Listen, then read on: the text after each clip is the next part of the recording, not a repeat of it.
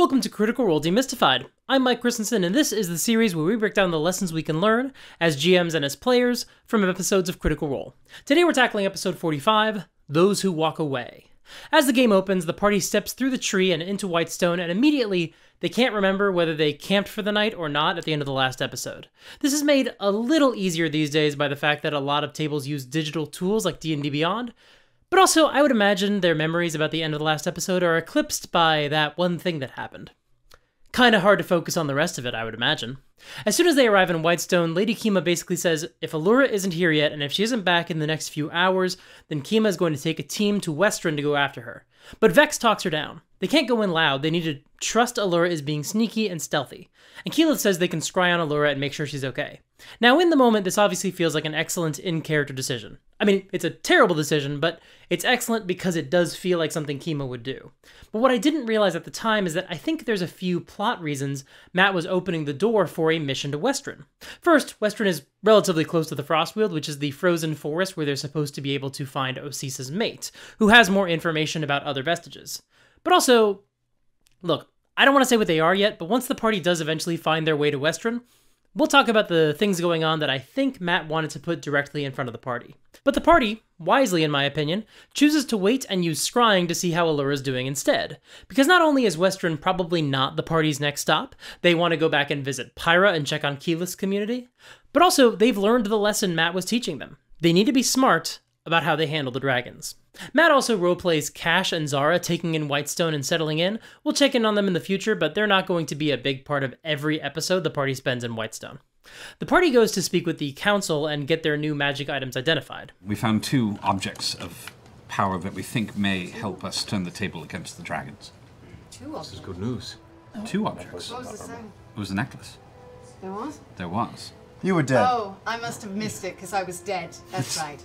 Dead? Well, It's been a very long day. Mostly dead. Be very careful when handling this armor, is what we're trying to say. Or don't handle it. So the armor is what killed you? no, No, actually, no, it's no. that No. that Percival Don't skip. set off is what killed me. Yes, the What? trap was a bit, there was a trap, and it was well protected. What? What? Not, what? What? Yes, what? What? You didn't know that. What? So these vestiges. I really want to highlight that moment from Liam. He has obviously been thinking a lot about Vex's death, but it seems like one thing he's been factoring in is the idea that Vax missed what actually happened. Now in the last episode, Vex did ask Percy if he'd set off a trap and if that's what killed her, and he confirmed that, yes, he did. So everybody knows that that's what happened. Except for Vax. Because literally right before Vex and Percy talked about that, literally right before, Vax had left the room. So Liam has been keeping an eye on what his character actually knows, and so this is the first moment Vax has heard about the trap. Now I want to point out, this is hard to do. There are plenty of moments where someone on Critical Role will remark on something, and somebody else will have to point out, you're not there, or you weren't there for that. And usually, it's an honest mistake, because players don't always remember what their characters are there for. In fact, it happens later in this very episode. Anybody else from the council coming? We brought some council members, right? Were any among our Well, we interests? brought You're some not there, you're with refugees. Grog. Oh, that's right. I'm sorry. Oh, I'm not there. So, Grog, want to play some bocce ball? And honestly, with a moment as significant as the death of Vex, well, you'd be forgiven for forgetting that your character doesn't actually know the specific course of events that led to their sister's death. But Liam is working hard to keep himself honest about this, and I suspect partially that's because he knows it should kind of be a moment. Learning this is probably a big deal, and when Liam realized Vax didn't know about the trap, he knew he wanted to have that moment later on. That would be my guess. This is something D&D players don't do often enough, in my opinion. There are things that happen in our games, and as players we think, oh man, I can't wait to talk to this other character about what my character thinks about this thing they did. But it can also be even more powerful to say, I can't wait until my character finds out about this. Now, some players will then go out of their way to investigate the subject or probe the other players for more information with conspicuous questions, but Liam shows us in this scene that it's actually more powerful to wait until the moment comes up organically, and then when that door is opened, you take the opportunity to step through it. That is a remarkable amount of patience. Like, speaking personally, I know I would feel tempted to immediately find some justification to ask about it, like, How exactly did Vex die? What happened? How can we make sure it doesn't happen again? Now, that's not an outrageous question to ask, and if the trap hadn't been mentioned so early in this episode, then I suspect Liam would have found the time to ask it later. In fact, Vex has a similar moment later in the episode regarding her resurrection. She goes and asks about it. Given the events in question, it's not unreasonable for these characters to ask some follow-up questions. But here's the thing. The reason this moment happens the way it does is because Liam was just being a really good listener. He hasn't said much at all in this session so far. Vax has been in his feelings about Vex's death. But I know I could sometimes do a better job of being an active listener, the way Liam was in this scene. It's such a minor moment, but it genuinely impresses me so much. Anyway, back to the scene. Keeper Yenin identifies the armor, the Deathwalker's ward. It's obviously a powerful magic item, it's a vestige, but specifically it grants advantage on death saving throws, and it offers resistance to one damage type of your choice from the list of fire, cold, lightning, acid, or necrotic, with the option to change that resistance on a short rest. They give it to Vex for the time being. Yenin also identifies the black crystal, and there's a creature inside the gem. He identifies the crystal as the Raven's Slumber. It's a gateway to a pocket plane. You can contain a creature. It can't be too big, and if the creature isn't willing, they have to make a saving throw to resist getting pulled in. So with a trap, we could also trap other creatures. Is he like, it's like a Pokeball, right? It's like a Pokemon? But who knows he'll Yes, go it's exactly back, like a Pokeball. Who knows he'll go back in willingly. You don't have to go in willingly. You can kind of technically use it that way, What yeah. would rather be That moment from Matt is just like the realest shit. Vex checks her book to see what kind of enemies Pervon might have faced that could be in the locket, and Matt points out that Pervon had an ally named Galdrick, so that might be who's in the locket. What if he's friend? I mean, he talks about being an ally. It might be an ally. Well, then wouldn't we want to An save ally of it? Pervon. An ally of Pervon's. Yes. Is Pervon a good guy? Yes. I thought the Raven Queen was not good. No, the Raven Queen. She's kind of like Can neutral. I make a roll for this? Make a religion check. Okay, thank you. Oh no, it's St. Paddy's Day. I want to highlight that moment as well. See, Taliesin knows what's up with the Raven Queen. He's been playing D&D with Matt for years. He knows the Raven Queen isn't evil, at least that's what it seems like. But I really appreciate him taking a minute to justify that knowledge by actually asking for a roll. Anyway, since they don't know what's in the locket, if it's a friend or a foe, they decide to release it somewhere safe. That way, if it's hostile, they can fight it, and if it's friendly, then maybe they can have an ally with them in the locket. They plan to release it in the Stone Giant Caves a few hours from Whitestone. That way they're not too close to Whitestone and they can keep the city safe from whatever they might release. Now they do remember that they camped before the tomb. This is when they figure that out, so they need to rest. So they just plan to take care of some stuff tonight and then open the locket in the morning. And the first thing that happens is Percy takes Vax aside for a private moment. Full time codes on the screen, it's a great interaction, it's less than 5 minutes long, but I want to hit some of the highlights. Percy apologizes, and while he waffles a bit and offers a lot of thankfully it wasn't worse and everybody makes mistakes, I want to jump ahead to the heart of the matter. I rushed in and triggered the trap that almost killed your sister. They killed my sister. I felt the danger had passed and I moved too quickly and opened the casket without thinking. Sometimes we just move too quickly. In the future,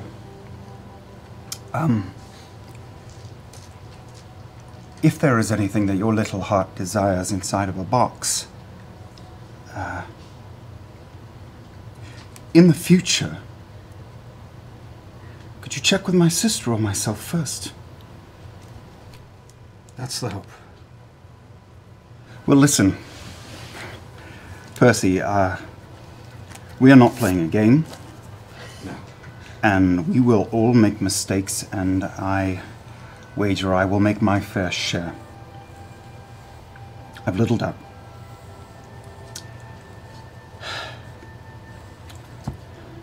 And Percival, I want to apologize. I'm sorry. But, and I punch him in his know-it-all fucking mouth. Good night, Percival. Good night, Vax. It's 4 in the afternoon. Now here's a lesson. Liam has discussed this scene since, but in the moment, as he struck Percy, Liam had the thought, wait a minute, who am I to talk? Vax has rushed off multiple times and nearly gotten himself killed. It happened twice in the Briarwood arc alone. He knows that these kinds of moments can happen. So again, after this punch, in the moment, Liam made a conscious choice as Vax to not pursue this any further. He punched Percy, but now it's time to move on. As far as he's concerned, yes, it's realistic for Vax to have an emotional response, but there's also a limit to what is reasonable, given his own past behavior. So he chooses to leave it here. because it's what my character would do can only go so far, and you actually have to play your character responsibly. Now, I wouldn't have thought twice about this moment. I think that punch is pretty reasonable, all things being equal.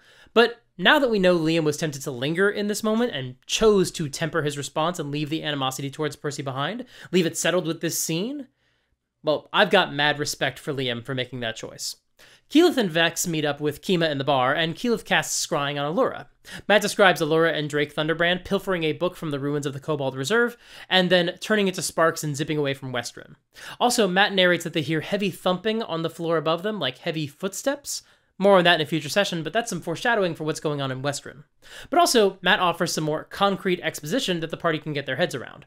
As Allura and Drake zip away, Keyleth sees the black dragon fly past, flying toward Gat Shadow, the tall mountain very close to Westrim. The cast correctly concludes what Matt is implying. The black dragon has taken up residence in Gat Shadow and is effectively ruling over Westrim. They also finally realize Kima doesn't actually know that the dragon that attacked him on is Thordak, the dragon she and Allura fought years ago, the dragon who killed a bunch of their friends. So Kima leaves to go get some air, and this is where Vex finally asks Keyleth what exactly happened during her resurrection. Keyleth has a really hard time articulating it, not just because it was so traumatizing, but because there's still a lot of question marks. Eventually she tells Vex that Vax offered his life for hers, but obviously nobody knows exactly what happened after that, or whether the Raven Queen took him up on the offer. Vex leaves, and Keyleth sits alone, crying. Meanwhile, Scanlan and Grog are just sort of hanging out. Grog has to poop, so Scanlan offers to stand outside the outhouse and play some music to mask the sounds. And so, masked by the music, Grog takes out Craven Edge and has a conversation with his blood-drinking sword. So, my question is, as much as I love opening up people to feed you, I kind of want to know, like, what's in it for you? Grog, are you talking to your shit? Yeah, no, you gotta let it know who's boss. Voice creeps in again this time. There is no feeling more terrifying than hunger, and I hunger forever. You help satiate that hunger. That is our arrangement. I give you the strength of those you cut down, and I feed upon them. If this is unsatisfactory, I can and have found others who are more willing to be part of this arrangement. No, I'm a big fan, really. I mean, I'm yoked out when I'm using you. It's fucking amazing. I mean, people are flying apart. It's like a dream. But listen, can you ever be full? I've never been full before. Perhaps you're the one to find out. I bet I am, actually. You're really lucky you found me. A lot of these other blokes, not even half the man I am. My hunger grows, but the air tarnishes my blade. Perhaps we can continue this conversation elsewhere. Right, yeah. Probably improper. Well, look, I like the way you cut people open, so we'll continue this another time. And I'll sheave him. As you sheathe, the last thing it says is, don't forget, I hunger always. Now listen, Grog knows this sword is spooky, Travis knows this sword is spooky, Earthbreaker Groon basically scolded Grog for using this sword, so Grog knows there's at least some sort of stigma around Craven Edge, but he doesn't think to actually go and identify it. Instead, he just asks Craven Edge. And I don't have a ton to say about this other that I haven't said about the other role-playing scenes in this episode. The scene is just a delight. Percy does some tinkering, makes some bullets and a siege arrow. Scanlan visits Jameson the painter, and Matt gives a glorious description of Scanlan's huge portrait. Again, I don't have a ton to say here, but I do recommend you watch just so you can see Matt flex his narration muscles. But again, this is a great way to reward Scanlan for taking the time, several episodes ago, to commission this painting. Just give him a description of how amazing it turned out. We are barely an hour into this episode, and it's been almost entirely one-on-one role-playing scenes, all of which are bangers. And it's time for one more. Vax goes to see Keyleth, and we get yet another lovely role-playing scene. Because as the party is dealing with all of these consequences of the previous episode, there's one big question that still needs to be answered. I don't know magic. I don't know anything. I open doors, and only when the wind is blowing in the right direction, sometimes I think. I don't know what happened. But I felt her. Do you still feel her? Make a perception check, Vax.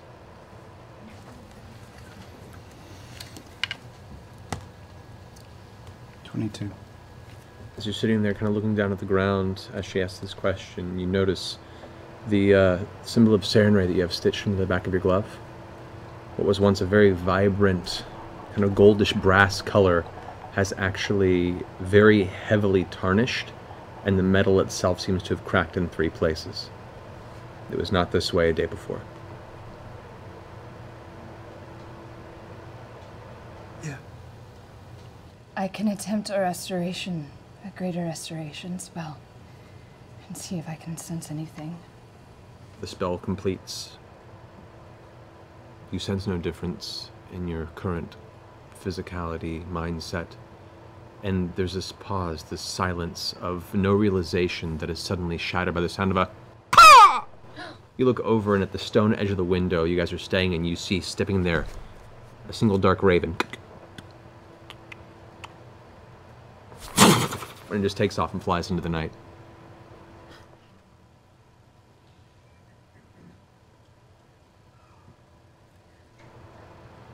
I think this goes beyond any natural realm that I have any bearing over. So obviously Matt is telling the players that yes, something huge and supernatural happened. And I like the way this is handled separately from spells or other effects. It feels more subtle, more like soft magic. They don't see the raven arrive, they don't see the symbol of Sarenrae break, and that's a really cool, interesting way to handle the direct influence of the gods. It's not always as flashy or direct as the magic cast by mortals. Honestly, this is one of my favorite things about this episode and about Vax's new story arc. The influence of the Raven Queen, this phenomenal cosmic being, is being handled with a lot of subtlety. Vax tells Keyleth that he loves her, and she says she thinks she loves him, but she's afraid to let herself. Even if they survive the Chroma Conclave arc, once she completes her Aramente, she'll be practically immortal. Keyleth is just describing the narrative justification for the druid's 18th level ability to almost stop completely aging. So someday she'll watch them all die. And that means she's afraid to let herself love Vax fully and deeply. And Vax's response to this is to flee the room immediately. And for the second time today, Keyleth bursts into tears. Oh, why do people keep leaving me in roller rooms alone? The next morning, Vax finally embraces Vex and starts getting back to his old self, at least a little bit. Vex gives Vax the Deathwalker's Ward armor, although he really doesn't want it. That's something else Liam has discussed. He said that they had a meeting around this time, and Liam was in a bad place because of personal stuff. We talked about that in the last episode. But he was really not excited to go into this Raven Queen subplot and wear this armor. Not just because of the plotline itself, I don't think, but just because of everything he was going through. But in the moment, he does reluctantly accept the armor, although he does not put it on yet. So the party heads off to the stone giant fortress to open up the Pokeball. I don't know how to use this thing. Yeah, we don't know how to use it. You're our magic By user. the power of Raven slumber, I command thee. Awaken, beast, cruel or otherwise. Face your new master and know his name is Scanlan. Holy shit! Never could have been better. And out from the locket bursts forth a wolf. This is Galdrick, the companion of Pervan. Keyleth casts Speak with Animals and conveys that Pervan has died long ago. They try to bond Galdrick with Vax since he's hastily putting on Pervan's armor now and seems to have some sort of connection with the Raven Queen, they think. But Galdrick ignores him and starts to leave. Grog intimidates Galdrick to heal and respect them, and they give him a new job, to defend Whitestone. Galdrick. Only a beast of your great fortitude. Just fucking tell him to do it. Right, okay, sorry. Would you like to guard It's a command. the town, Command it. Whitestone? Guard this town, dog. Keyleth, repeat after me. Yes. How In long? exchange for food, protect these lands. Galdrick. In exchange for food, shelter, and a cozy fire everyone's Say that alive. shit. I didn't say that. He's a wolf. He doesn't need those. Patrol these lands. Protect these lands. Protect these lands. Shit. For how long? I know, why does he want details? Why does the dog want... As long as we need you No, to. no. No. A great danger approaches. Until the danger has passed. You'll know it when it comes. A great danger Approaches! approaches. A great danger approaches. Your service is required until that danger has passed. Is no longer in effect. You'll know when it comes. You'll know. Then am I free to go? Then you are free to go. Very well. I grow tired of service. I wait too long. And the wolf just looks at you, gives you kind of like an acknowledgement, and then walks off into the woods. Bye, buddy. Thanks, Goldrick. Appreciate it, man. Man, that's a cool looking wolf. Hi, look at Grog. How's that? Does that sound okay? That was the dumbest thing I've ever heard. Marisha is very, very good at playing somebody with terrible charisma. At this point, the party realizes that they can use the stone to carry Trinket with them and keep him safe. They go over their to-do list and decide that their next stop is definitely the Fire Ashari. They divide up some unclaimed magic items and decide to take the day to try to craft some potions of fire resistance and wait one more day for Allura because they would love to bring her. Mainly because they have no idea how to close the rift into the fire plane, but she might know. Grog takes Percy aside and asks to be pointed in the right direction for some houses of ill repute. Percy doesn't know where they would be and doesn't think that they're back in use again anyway, so when Grog asks Percy not to say anything about it yet, Percy delivers one of his most devastating one-liners. No. Oh, okay. I'll let Scanlan know. Just keep it between you and me, because he's very sensitive about these things. Secret is safe with my indifference. Oh. That's fine. As I said, Keyleth wants to make potions of fire resistance, but she also wants to cast Hero's Feast on the party, since that's becoming one of their pre-combat rituals. But she also has to be the one to cast Transport via plants, and since both those spells are 6th level, and making a potion takes a long time, there's a lot of confused back and forth about the order of events. They eventually clarify that in order to do what they want to do, Percy and Keyleth need to spend all night making potions, then she'll cast Hero's Feast for breakfast, and then she and Percy will take their long rest during the day, and then she'll use Transport via plants in the evening to take them back to the Fire Ashari. As the party waits for Keyleth and Percy to wake up, we do get one more terrific little role-playing scene between Vax and Scanlan. How do you do it? How do I do what? How do you do it? You're risking your life as much as anyone in this group. You're almost dying every day. You're fucking smiling all the time. How did you do it? I'm kind of asking as Liam to Sam as well, but mostly as Vax to Scanlan, how do you do it? I don't know. I mean, I like you people, okay? Everything before this was not as good. This is better. That's why. It's very simple. You had a shitty childhood, didn't you? Yeah. You and the sister. Yeah. I think Grog had some troubles. We've all had our share of shit before we all met. Now we're together. We're a family. This is better. That's how I smile. It's better than it was before. That's it. We're probably going to die in the next month. Yes, but it's fun while it lasts. Listen, I'm older than you. How much older? A bit. I've seen more than you have. And it's all shitty. So it just depends on how you look at it. You can dwell on the shit, or you can just leave it behind in people's beds and keep going. Oh God, that works on too deep. Oh God, it's too deep. Too deep. You did. Water under the bridge. Bumper sticker's coming. I walk away. Little motherfucker shit in my bed. Here's why I love this scene. First, it actually gives us some legitimate insight into how we can look at someone as cartoonish as Scanlan and imagine them as an actual character. It's not lost on me that some folks have a really hard time connecting with Scanlan for a lot of this campaign, but this scene helps me reconcile his goofiness and figure out how a person could maybe legitimately act the way he does. Second, this scene will wind up being referenced and remixed and have a big impact during the course of the game. And third, that metaphor is just too perfect for the puckish Lothario who also poops in people's beds. Like, I don't like the bed pooping behavior. I could take or leave the womanizing, but if you've got a character who does both, then this speech is just so perfect. In the evening, they cross through the tree and arrive at Pyra, and they see lava flowing across the mountain pathway and Ashari members trying to cool and clear the lava. The party approaches and discovers that some of the Ashari aren't just fire Ashari, there are visiting members of the Air Ashari here from Keyleth's homeland to help deal with this disaster. The Fire Ashari leader, Sir Konos, is now missing an arm. He says the Fire Ashari basically reaped what they sowed by helping the Outsiders trap Thordak in the fire plane. But he's also very grateful to Vox Machina for coming to help him. Don't mistake what he's implying here. They went through a disaster and he appreciates the help. Also, guess who else is here? It's Keyleth's father, Corin. They also see the rift to the fire plane unleashed and pulsing with power. But that's where they're going to pick up next time. Thank you so much for watching. We'll be back with the next installment in 2 weeks to discuss episode 46, Cinder Grove Revisited. Pretty much the whole episode is dedicated to the adventure in Pyra, and they also have a guest star, Chris Hardwick. I'm aware Chris Hardwick had a credible Me Too allegation in 2018, so I won't begrudge anybody who skips that episode. This is going to be my first time going back to it, and additionally, even setting aside the context around his alleged behavior, I remember this guest star very much playing a joke character in the midst of what is ultimately a very serious moment in Keyleth's story arc, so I'm going to be very curious to break down that episode and see what lessons we can learn from it.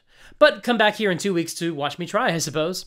In the meantime, I make other videos as well, so be sure to subscribe and ring that bell. I post my videos early on Patreon, and I plan to resume other Patreon rewards next year, so check that out if that seems like it might be your thing. Join my Discord server to hang out with other cool people, and sign up for my newsletter, and all those links are in the doobly-doo below. In this episode, Percy said that he just wasn't thinking when he opened the sarcophagus and got Vex killed, but I think part of the issue was just that there was a lot going on. In fact, I broke down the entire core problem behind that scene in a separate video. You can check that out right here. Until next time, play fair and have fun.